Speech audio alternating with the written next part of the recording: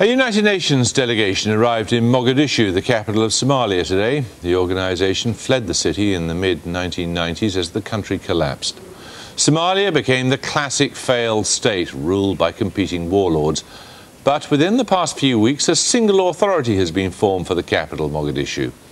The relative tranquility has been brought by an Islamic militia and is enforced through Sharia courts. Washington's alarmed. So are Somalis about to follow the example of Afghans under the Taliban? With a rare report on life inside the country, here's Grant Ferret.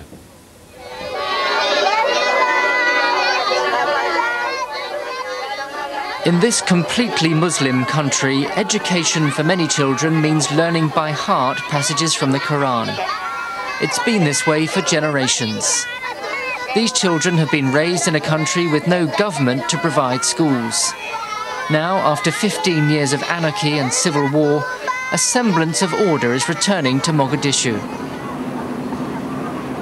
The authority which is reunifying the city brings Islam out of the schools and mosques and into politics and government.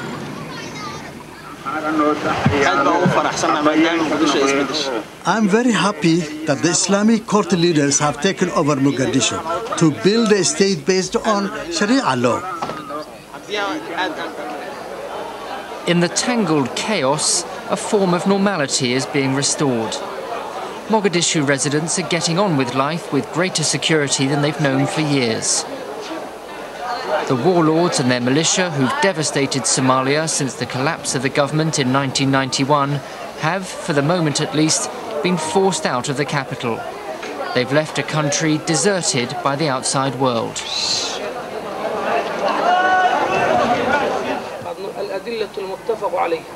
The new calm in Mogadishu comes courtesy of the Islamic Courts. The local media are on hand to report the opening of this new court in the north of the city. In the absence of a judiciary or a police force, this is an important symbol of law and order. It's here with the clerics that power now lies in Mogadishu.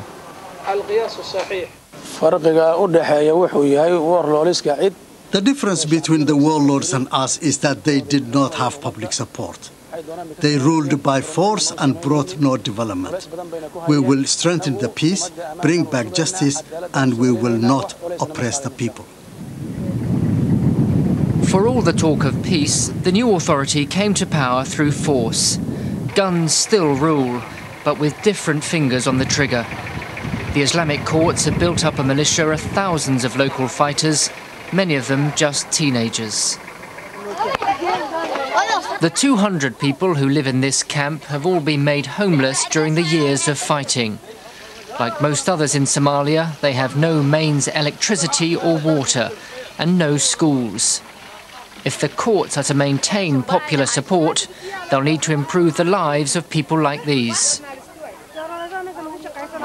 We go this year, refugee camp. Saeed Ahmed was a refugee in Sweden for several years before recently returning to Somalia. He's become a spokesman in the camp.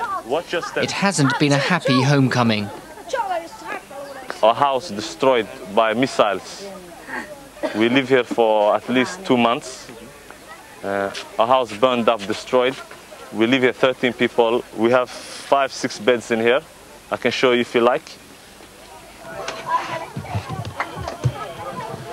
Warlords are murderers. They are the murderers, the killers. They have no human society for people. They don't care for nobody.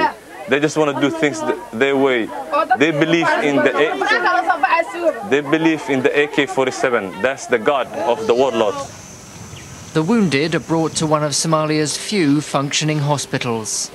All these are fractured. Medina Hospital now seems relatively empty. Most of them are gunshots. This guy was gunshot. This is bomb explosion. These are gunshots from Baidaba. Both of them are gunshots. This teenager was shot in the chest 12 days ago. He's travelled across the country to be treated. Things may look bad now, but that's nothing compared with the days of the warlords. These days are quiet. When the last fighting was happening, there's no big fighting, or there's no fighting. I can say there's no fighting in Mogadishu nowadays. And the region is maybe, but in Mogadishu, we couldn't see any new admissions for gunshots. So these days are quite real. There is still guns in the hands of the people.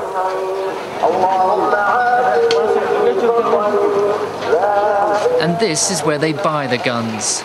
In Bukhara market, you can find anything from narcotics to Kalashnikovs and passports.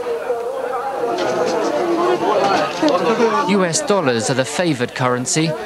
With no central bank to control the printing of notes, the local shillings are of little value. And traders here are happy with the improved security brought by the Islamic Courts.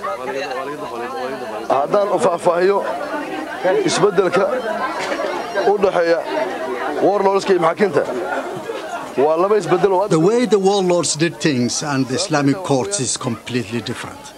With the warlords, their militia used to rape, rob, kidnap and kill people. They also killed people at the roadblocks if they did not pay what was demanded. And they denied the country a government and any development.